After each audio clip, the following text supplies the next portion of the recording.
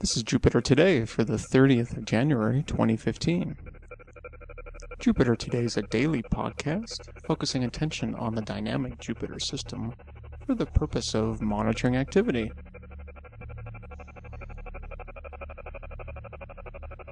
At 0 hours UTC, Io begins the day in Quadrant 4, heading east.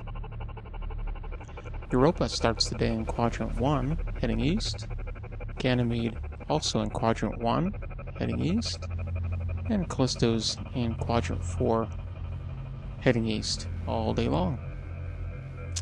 6 hours UTC, Io is still in Quadrant 4, heading east. And by 12 hours UTC, Io has moved behind Jupiter and is now in Quadrant 1, heading east. Europa is at its eastern elongation and is moving into Quadrant 2, going to be heading west. Ganymede continues in Quadrant 1, and Callisto is still in Quadrant 4. And by 1800 hours, Io is still moving in Quadrant 1, getting close to its eastern elongation. Europa is now firmly in Quadrant 2, heading west. And by 0 hours UTC tomorrow, Io is past its eastern elongation and is now in Quadrant 2, heading west.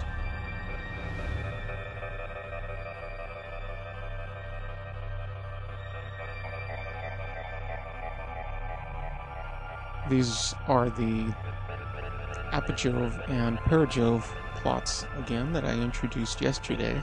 This is the distance in kilometers from Io to Jupiter, and this is the UTC down here. And as you can see, Io goes through a apogee at about 7:45 UTC at a distance of 423,534.2 kilometers. Europa is moving towards its apogee, which will be happening tomorrow.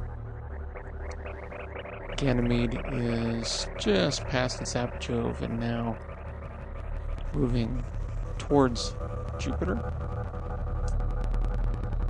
And Callisto continues to move away from Jupiter, moving slowly towards its apogee. And the orbital ribbons. Again, here's a schematic of the same orbits. Here's the orbit of Io over the next 24 hours, and Europa, and Ganymede, and Callisto. And it's all I've done is connected these two lines at the same time for each line, and it creates these interesting patterns which I call twisted ribbons. The black dot in the center is Jupiter. So here's the connection between Io and Europa, and Io and Ganymede, Io and Callisto, and here's Europa and Ganymede, Europa and Callisto, and Ganymede and Callisto. And then put all together, it makes quite an interesting little pattern there.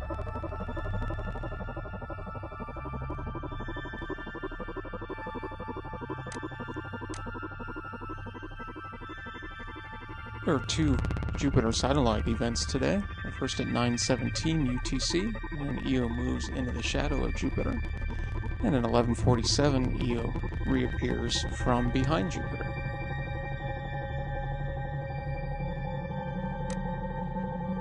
There's one satellite mutual event today, and that goes from 1557 to 1606 UTC, when Europa occults Ganymede. This is a 9.1 minute event with a very shallow occultation of 0.089 magnitudes, but Ganymede's a nice distance away from Jupiter, as seen from Earth, 187.38 arc seconds. As you can see on the Google Earth map here, this is the position of Jupiter at the zenith when this event takes place. and the Western Pacific, Australia, and a lot of Asia will be able to see this event. There were some new sets of radio data taken. This is on the 29th of January. And there was also a new image posted. I like the name of this observatory, the Shoestring Observatory.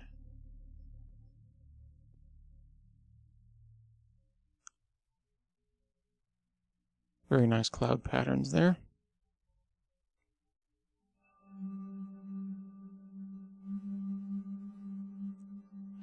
And there were no new papers. At 0 hours UTC, the position of Jupiter on the celestial sphere is a right ascension of 9 hours, 24 minutes, 42.6 seconds, and a declination of positive 16 degrees, 11 minutes, 57.7 seconds. The angular separation between Jupiter and the Sun, as seen from Earth today, is 171.051 degrees, and that's 1.14 degrees greater than what it was yesterday. The phase angle, the angle between the Earth and the Sun as seen from Jupiter, is 1.645 degrees, and that's 0.208 degrees less than what it was yesterday. 24 hours of Jupiter sky. So imagine you're standing on the equator of Jupiter, just above the clouds. This is what you'll see over the next 24 hours. There's Io going to be moving in front of Callisto.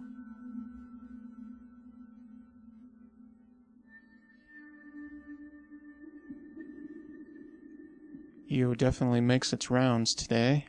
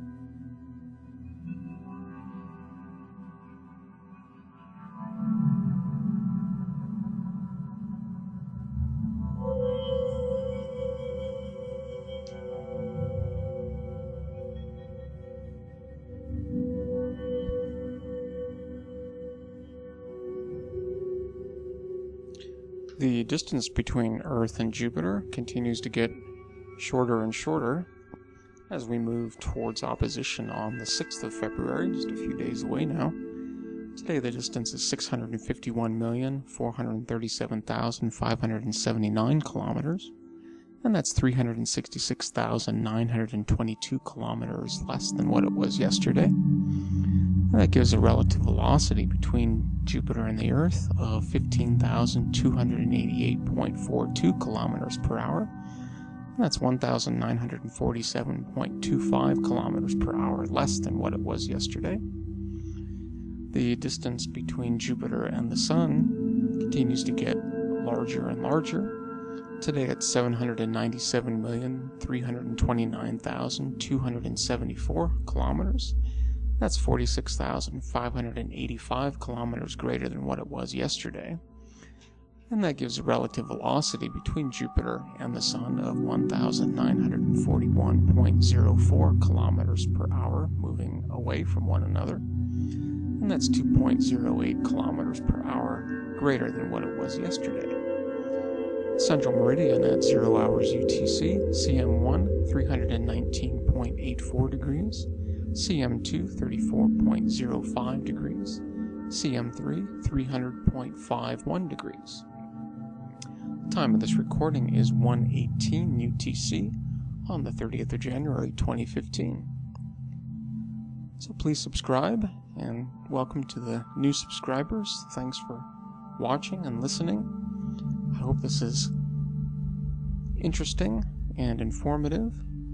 I would greatly appreciate any comments or suggestions to make it even better. I'm always trying to think of interesting things to show. I like to show different perspectives on this very dynamic system. Have a lot of ideas for future projects.